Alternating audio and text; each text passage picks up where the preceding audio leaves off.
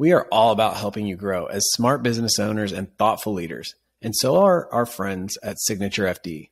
Signature FD is a wealth management company that believes people shouldn't have to wait until retirement to enjoy the wealth they've worked so hard to earn. Using their unique trademarked process, Net Worthwhile, Signature FD helps clients integrate and activate their wealth in 4 key categories: grow, protect, give, and live, helping their clients enjoy their wealth now while feeling secure about their future. You can go and take the first step by discovering your net worthwhile with their free quiz. You can find it at signaturefd.com/mygpgl. That's signaturefd.com/mygpgl. The link's in today's show notes. Now, let's get back to our conversation. Welcome to System and Soul, the podcast focused on the human energy that runs your business. I'm Chris White, along with my co-host, Benj Miller. All right, you guys ready? Here we go. Jake, drop that beat. 3, 2, 1. Here we go.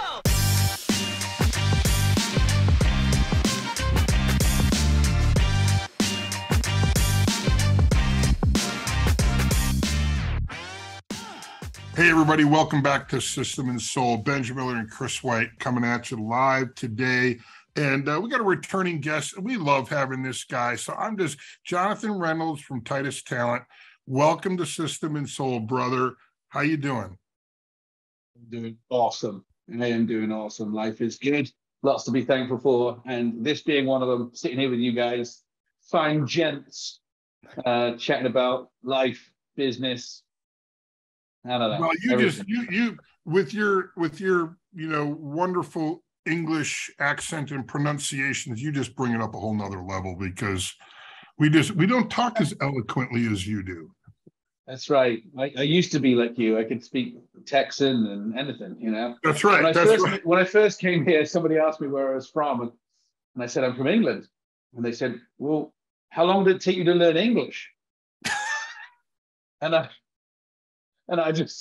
was like, I just picked it up as I went along. No one really taught me. And I was like, I don't know, maybe 18 years. I kind of just over time, really. And she said, oh, you speak English in England? And I said, yeah. And they speak German in Germany, French in France. Okay, that's funny. We speak English in England. I said, do you know you don't even speak English?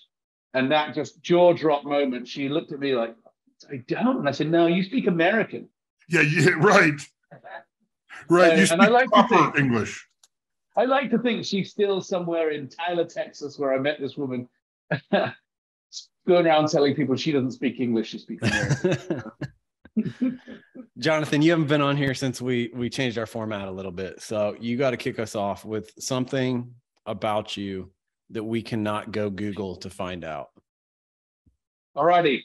I asked my wife this, and she couldn't think of anything either. So I was a bit stuck. But one thing you couldn't Google would be something I think most people are dreams, like things that they have hopes and desires for in the future. So I have not been a person who's good with prioritizing hobbies. And so I have this hobby that I really, really want to do. And next summer, I'm going to start it. And it's called paramotoring. So it's like a parachute, but you've got the big motor on your back, and it's an unregulated sport, which means there are pretty much very few rules with the sport. And it's relatively safe, because if the motor goes out, you've got a parachute. And I was living in San Diego when I saw it every day flying over the back of our house. And I'm like, I got to do this thing. So my wife said, when you lose 40 pounds, you can do it.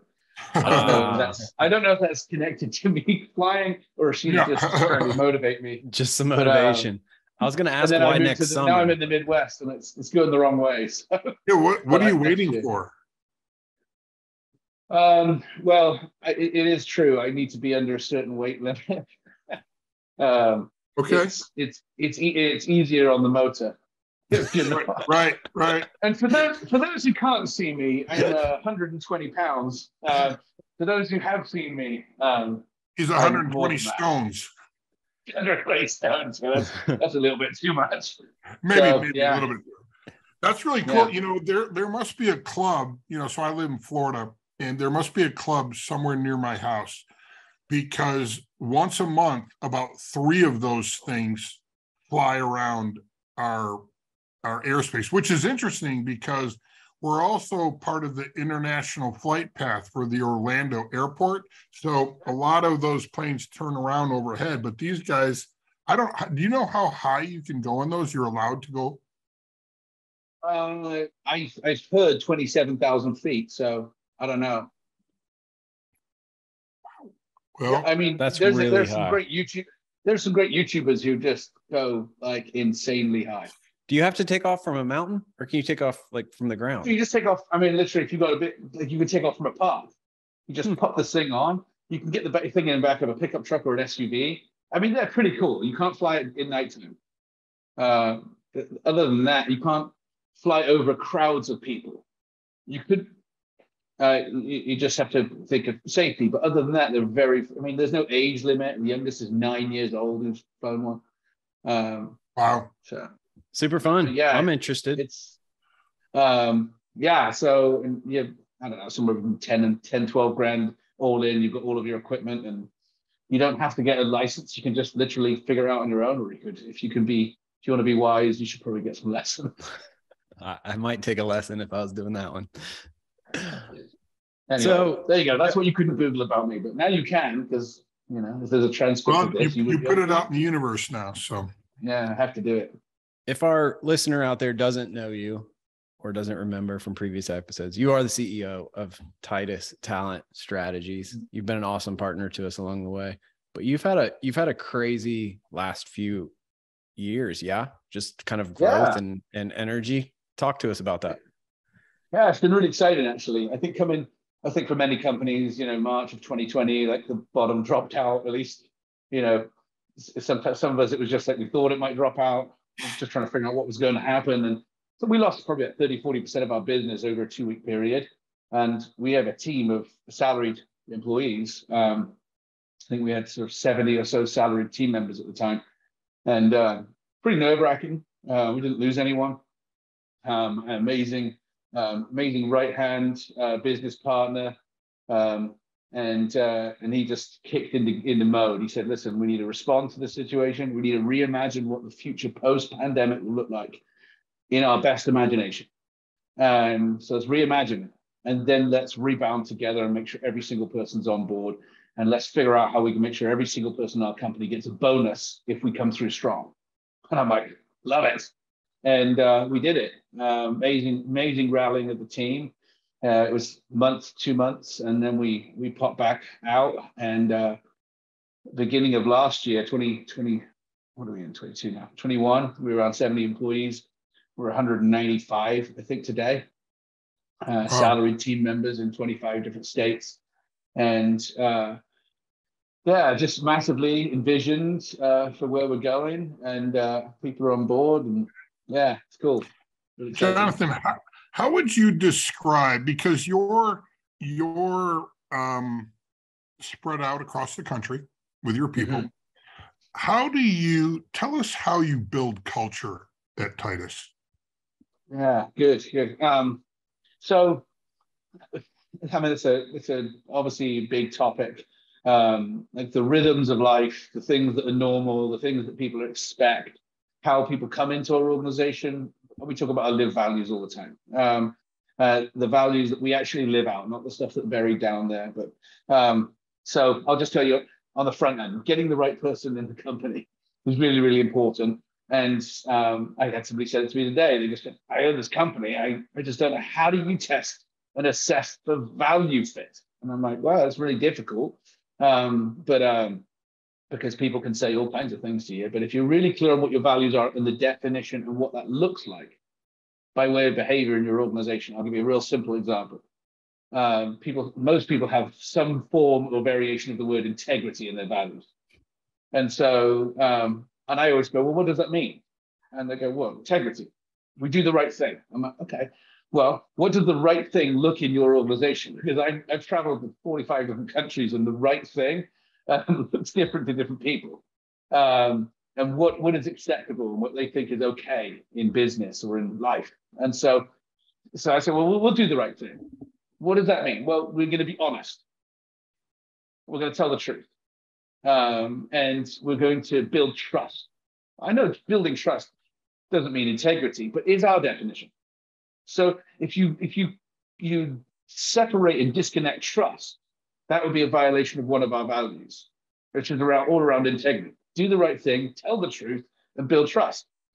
And so in an interview, if I'm asking someone, hey, it's 12:15 on Tuesday, what did you tell your boss you're doing today? And they go, I just told him I was at the dentist. Duh, oh, that's a good one. So in the awkward moment where you didn't want to tell the truth, you just told an easy lie that's quite believable, isn't it? Because we all have to go to the dentist. And they're like, yeah, and I'm like, that makes sense. Well, we can end the interview right now because you violated one of our values. And if I hired you in 6 months' time, you said you were going to the dentist, what do I think? Like, you've already told me that you're going to say something that's not true when it's inconvenient for you. And so that's on the front end. I think it's really, really important that we're clear on how do I observe those values in an interview, and what kind of questions do I figure out if this person's got it? And you're not going to get it 100% of the time. But I think how do you create culture? Figuring out what's the scorecard or something to make sure that you've got the heart and the value, because everybody has to choose. Like day one, you've got to choose when a new person joins the team. You want to look over them and go, I know that I wasn't in the military. Chris, you're a military guy, right? You're military? No. Oh. Just a fan. Just a fan. Yeah. But in the military, my understanding is if somebody's made it through all of those rounds and rounds and rounds, you trust them because you know they've gone through the gauntlet to get there. And I think if somebody knows that we've all gone through the same process to be selected, and then we're like, okay, I'm going to choose to believe that you live these values out, and then my expectation is there. And then just the whole, 5 dysfunctions of the scene, that foundation of trust. How do we build trust? Well, relationship. If my wife and I are in disconnect, I'm like, you know what we need? We probably need some time to talk. Oh, we need a date night. Oh, we need some time to actually, connect on a heart level, not just kind of like the to-do list stuff. Right. And so it's actually how do you do that with remote? I think it was one of those big questions. How on earth do you have a tight culture with a remote culture? Well, I think it's amazing that we have as tight a culture as we do when we're 100% remote. But I think one of the secrets is we don't get to bug each other as much because we don't see each other in cubicles or interacting as much. So a lot of the, idiosyncrasies that would irritate one another. Sure. You just don't. Honestly, it's harder to have a culture where people are gossiping. Hey, I want to interrupt today's conversation to ask you something. Do you ever feel like you're counting the days to retirement to really enjoy the money you're working so hard to earn? If this is you, I've got some friends I want to introduce you to. Signature FD. Signature FD is a different kind of wealth management company that's helping clients enjoy their wealth now while creating security for the future. They have a unique trademark process called Net Worthwhile, which helps clients integrate and activate their wealth in 4 key categories: grow, protect, give, and live. You can take the first step to discovering your net worthwhile with their free quiz. You can find it at signaturefd.com/mygpgl. The link's also in today's show notes. Let's get back to our conversation.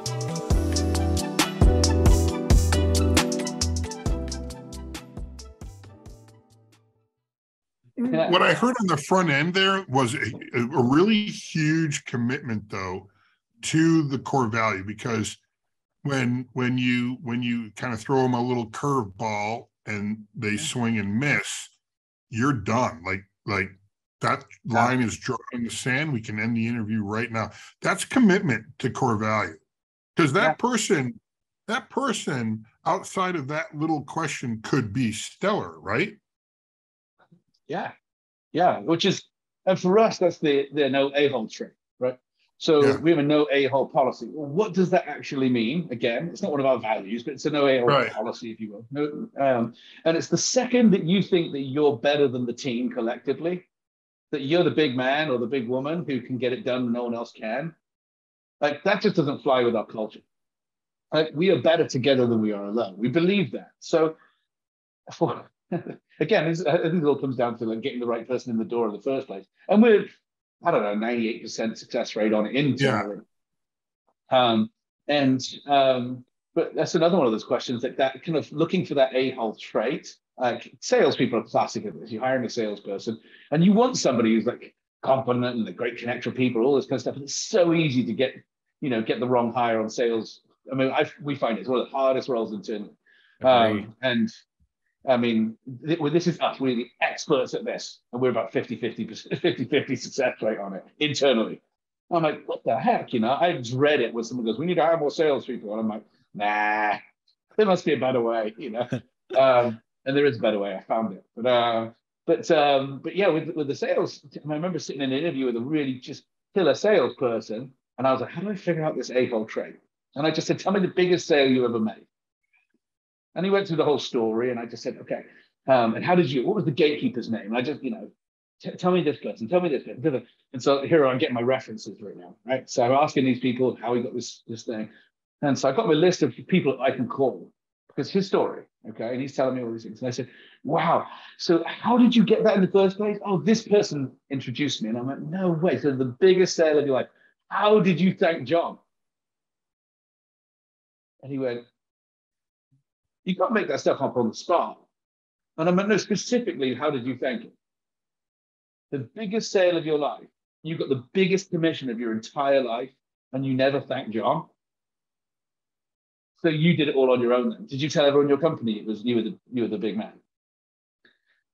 And I said, did they know that John really actually opened the door for you? Or did you not tell them that? And it was just like he went white.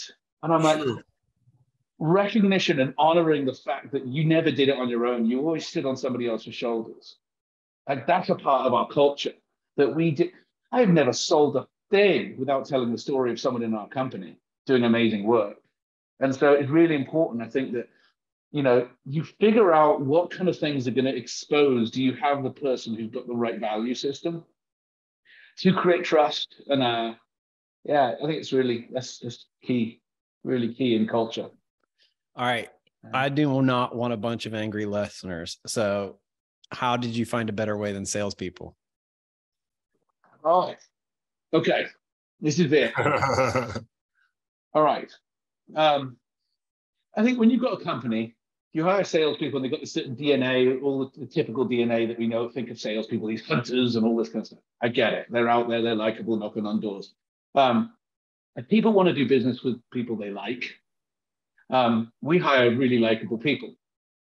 And I was looking at our team going, okay, we've got 190 something people. They're really, really likable.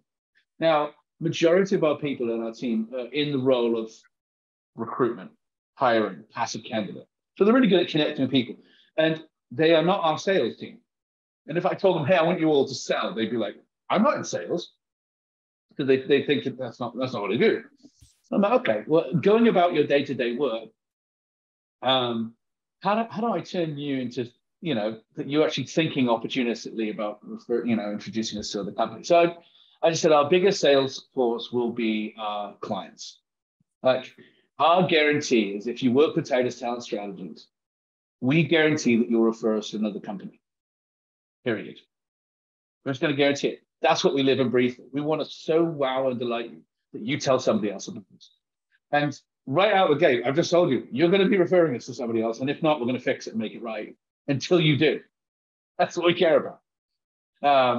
And so our team members, when they work with a company, all of the revenue that comes in from that company, that's how their annualized bonus gets funded.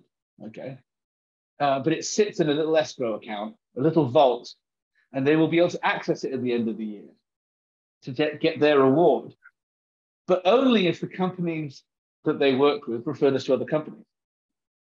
So now the company we're Inc. 5000 for the 4th year in a row, and which obviously is the financial numbers. But we're proud of the growth. We've about 62% a year over the last 3 years. On average. So it's great to see those things happening, but it's not by hiring sales teams. It's by our partners or our clients, we've got partners, telling other people about us. and then figuring out ways to incentivize them that match our value system, which is really important. Like we want to incentivize people, but not in a way that's just like, it's just got to match our values, because culture is so important. How we spend our money. Everything's anchored there for you. Yeah. Mm-hmm. So I mean, even our kind of sort of core where we want to hit in 10 years time, which is 2030. It's the whole reason we want to grow. Is like we want to grow so that we can give. Like, that's it. So talk about that, because I know one of your things you're very passionate about is the idea of growing through generosity. If I heard that for the first time, I might not even know what it means. So tell me what that means and tell me why it's so important to you. Okay, so I'm going to start by saying that from my worldview, I just think that we've got to live for something bigger than ourselves. And faith is really important to me. Generosity is a part of that. So there's a big why from my perspective on those things. Okay, from a bit, if I pure put worldview aside and put a pure entrepreneurial or business mindset on, I recognize that the generations in the workforce are changing value systems. So baby boomers average tenure was 7 years, and a traditional value of the baby boomers was security. They're the children of the parents of the Great Depression. So they talk about job security is really important. So you'll hear things like, well, average employee tenure here is 27 years and people retire here. Great. The boomers talking. Gen X says, whoa. My parents weren't around because they were throwing all their time into the work. I want to be significant. So they want significance in the workforce. Their average tenure is 5. So significance for the Gen Xers, like it just got to be significant. That's why they would be accused of being helicopter parents. Because I really want to be there with my kids. I want to be at every sports game, all this kind of stuff. Then you got the millennials. The millennials like, whoa, keep it freedom. Stop hovering all over me. And they want freedom in the workforce. And so we kind of go, these millennials, what do they want? They want beanbags and pool tables and just, we've got freedom. Otherwise they'll keep whining about something, You're like, okay. And then you got the Gen Z, and their average tenure is about 2 to 3 years, the millennials. Then you got the Gen Z, a broader range, but they're going, no, give me purpose. It's got to matter. And so they want to choose companies. Now, put this in the workforce now. Average tenure for them is about 12 to 18 months. Now, they've got a lot less work experience, so that number's a little bit skewed. But if you go 7, 5, 3, 1 to 2, we've got a problem of retention because we've got generational mindsets. Give me purpose, give me meaning, give me significance, versus job security and be thankful you have a job. Those days are gone. But it's partly our own problem because we've raised a generation that says, we're going to customize everything for you. It's all about you. And there's an act for this and that for that and that for this. And so now we bring these people to the workforce and they get bored within 6 weeks and they feel like they've mastered it. And you're like, oh my gosh, you have to give mini promotions to everyone. So, but now going back to this whole thing of when I look at this and I think our average tenure, average age is about 37 years old at Titus. So we've got a whole average millennial, okay, and then we got some Gen Z, and we've got a full range. But I recognize from a business mindset, I am more likely going to hire more Gen Zs than millennials.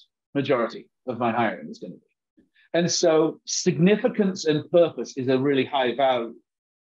Now, the work that we do, I can try and put a significant hat on. We're in the business of talent. Isn't it really meaningful? Yes, I think it is. But people's day-to-day work, they don't necessarily see that in sense of meaning. And so we put generosity at the front and forefront of why we're doing what we're doing, because we're driving this thing of it's purposeful and it's meaningful what we're doing and it's significant. So we do have a giving goal, and that's the big part of our growth. First of all, we say growth equals opportunity. The faster we grow, the more we grow, there's more opportunity for you. So people should be incentivized to grow the business because it gives more opportunity for them to be trained, developed, promoted, more experience. Okay, so they're all in on that part. But why is it really important? Well, there's the selfish part, you grow your career, and there's the non-selfish part, which is we're doing meaningful things and purposeful things. So we've chosen to give a certain percentage of our revenue and our profits, but only to organizations that our people are involved with, because it's There's the emotional part. So if they're involved in their community and serving in some way, whether it be they're coaching their kids softball, great. Well, if it means a lot to them to have our name Titus Talent Strategies on the shirts or on the helmets, great. I don't really care about it from the branding, but I want it for them to feel this is meaningful. My job is meaningful. It impacts my community in a positive way, or whatever. Make-A-Wish. They're involved in Make-A-Wish, so we're giving to that. We don't write checks to United Way because there's not an emotional tie to any of our people unless they're physically involved in that. And it's the same. We basically have applied that to our clients and partners. So you work with us. We want to give. So every time we get new clients, we ask them: Is there a not-for-profit charity or community organization that you, your spouse, your family are passionate about, your business is passionate about? Because we'd like to give you on it. And so it fuels a connection of purpose and significance that propels our growth more than. Hey, everyone at Titus, great job. I bought a yacht. Hey, podcast listeners. This is System and Soul Coach Michelle Krolchak here to share a tip with you today that I give to my clients working to gain clarity and control of their businesses.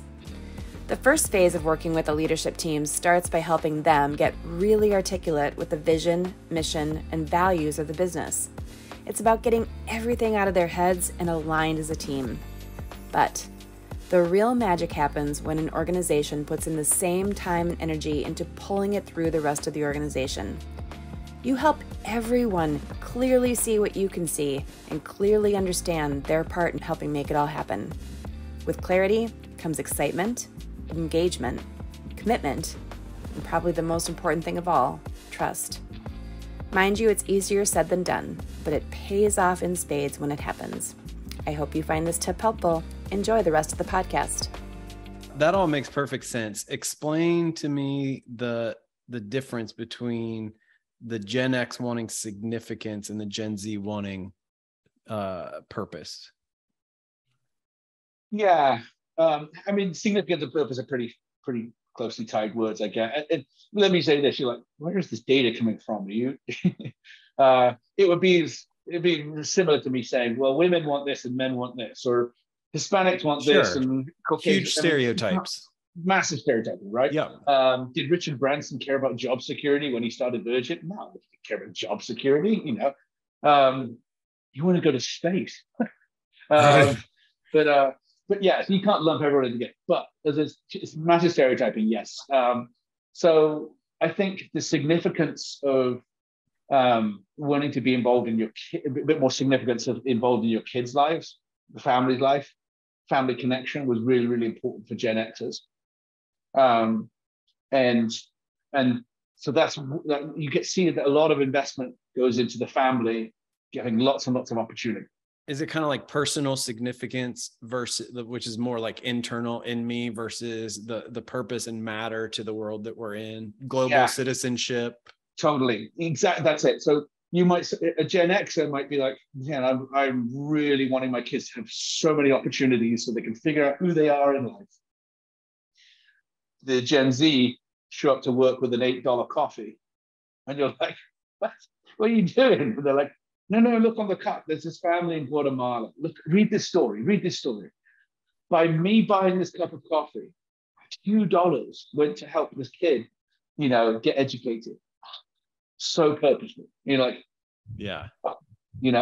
And so, literally, we were trying to figure this out 3 years back. And I'm like, we hired somebody on our team to, like, half of their job was literally calling people that we had recruited and hired for our clients and calling them and saying, hey, we know you've been there 6 months. How has it been personally? Tell us the story of purpose and significance outside of the business. Like, why has this made your life better? Yeah. And people would say things, well, now I don't travel as much and I know this and it was really meaningful. I'm there for the lives of my kids and sort of wonderful, great. And then we would put down a little mini postcard and we would share it with our entire company. Look at what we've done, And it's like just tying this whole thing of purpose and meaning. And if you remember in the Elf, the movie Elf, and it's like, that little meaningometer going up, and we the call closet it meter. Yeah, of belief and Christmas spirit, and we want to try and tie meaning to what we do and purpose. So when we gather, we bring in some of our not-for-profits to talk about what they're doing that we're supporting, because we do a lot of not-for-profits, and we give our team members opportunity to give financially if they want to, and it's like just tying them at their heart to what we do. So when I hear you talking, we have this little tool, culture builder, and because a lot of companies and my early companies included, right, discover core values and put them on the wall, and culture, right? And we all know that's like a micro step to building culture. It's good, it's good to display, but it's the commitment you make to them. And in our formula, we talk about it's not just core values, it's actually a combination of values plus habits, organizational habits. And that's what I'm hearing when you talk about how you move as an organization to bring meaning and purpose, right, to everyone, not just certain segments. That's an organizational habit.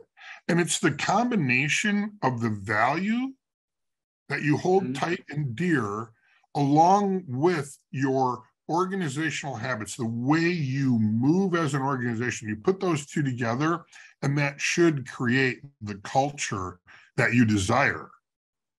Yeah, I mean, totally.